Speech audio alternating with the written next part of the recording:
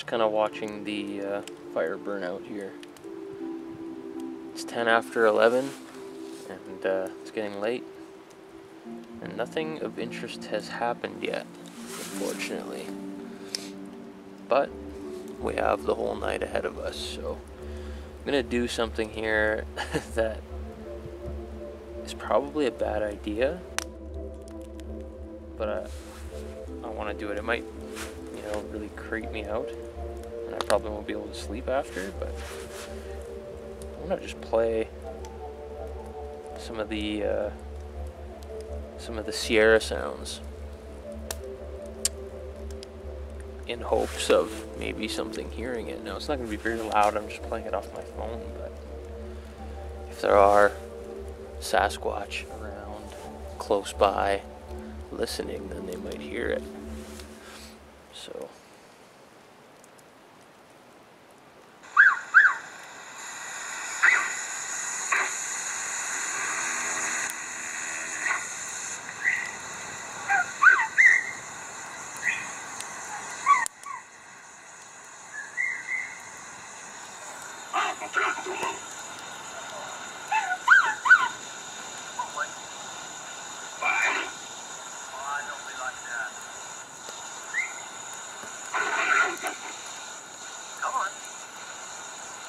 sociable tonight. Come on down. Okay, I'll go back here.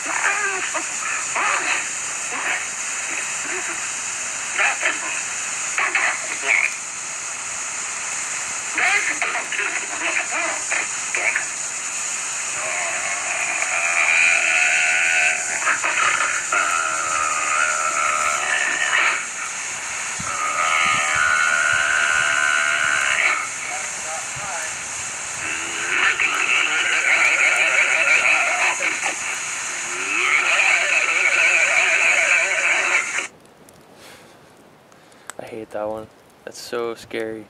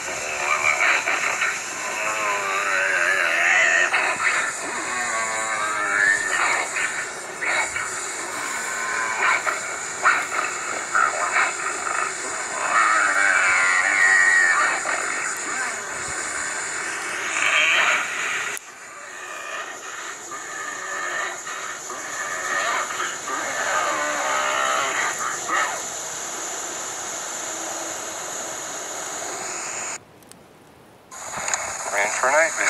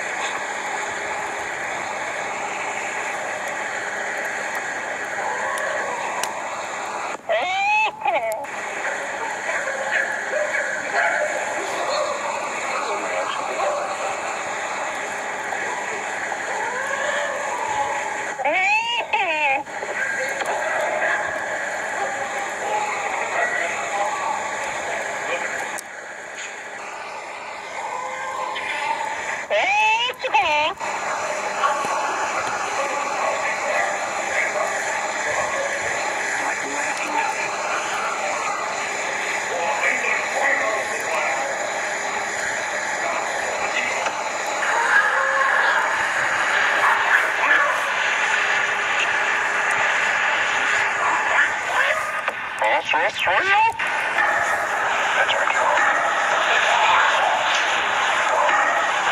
Now we know where we went for text. I'll let for sure.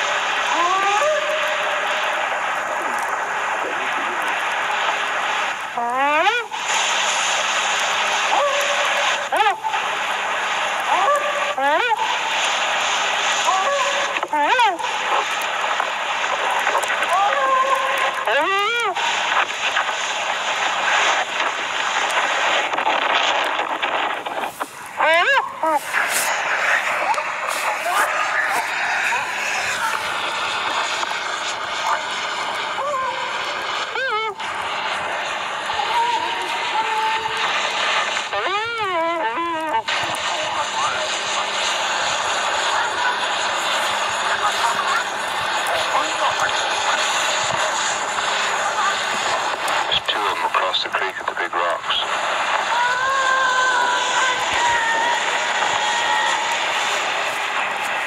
It's a hard act to follow. Is there everybody talks to us and they talk to each other? Yeah.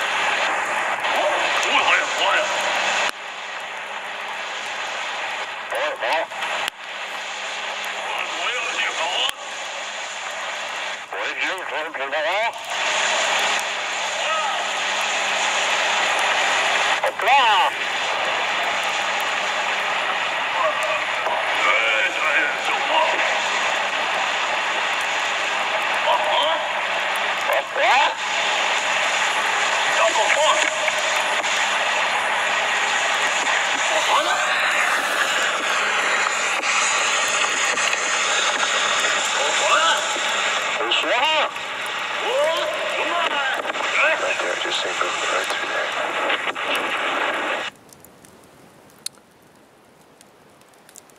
Well, that's creepy to listen to when you're out in the woods by yourself. In that last really long clip, you can hear like Ron Moorhead and his pals. They're interacting with them, so you can hear like Ron is really close to the recorder in that instance, and then in the distance you can hear the Sasquatch beings communicating and yelling. And there's a really great variety in noises that you hear. I mean, sometimes it sounds like you hear like almost like a drumming sound, which is crazy, like a musical sound, and then you'll hear that really fast rock clacking, and then stuff that sounds like speech, communication, talking, sometimes even singing, and lots of whistling. And then there's that one noise that they make that sounds very similar to like a loon or something like that, some sort of bird. Yeah, I don't know. That just gives me the creeps listening to that, but I believe that the Sierra sounds are legit. The Sierra sounds and the Patterson footage, those are like my two go-to pieces of Bigfoot evidence. When I'm trying to convince something that Bigfoot's a reality, I always show them those two things. Wind keeps changing on me here. But could you imagine just being out in the wilderness like I am right now alone, and then hearing something like that close by? Be running as fast as I can to the car to get the hell out of here. I think they were something like 8 miles into the wilderness in the Sierra Nevada mountains.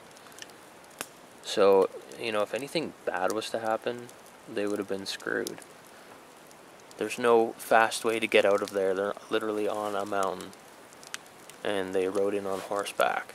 They can't just up and leave in the middle of the night. So, I don't know. Luckily nothing ever happened. Nothing bad ever happened to them, but I don't know. It sounds real to me. Like, usually you can just tell when something's been doctored and audio's been manipulated or dubbed in. You can tell. You know, the human ear can pick up on those kinds of things. And it just seems to me to be legit. So you can actually go to Ron Moorhead's website. I think it's sierrasounds.com or ronmoorhead.com. It's one of those websites. Or if you just go to Google and search the Sierra Sounds by Ron Moorhead, you can find his website, and you can actually you can purchase the programs that they created for the Sierra Sounds. So there's one that's narrated by Ron Moorhead, describing the whole story, like, and what happened and how the sounds were recorded, and describing the interactions with the beings. And then there's one that's actually narrated by Jonathan Frakes from Star Trek The Next Generation. Plays Commander Riker. So that's kind of cool, and I have them on my phone. I think I've listened to them like 6 or 7 times now.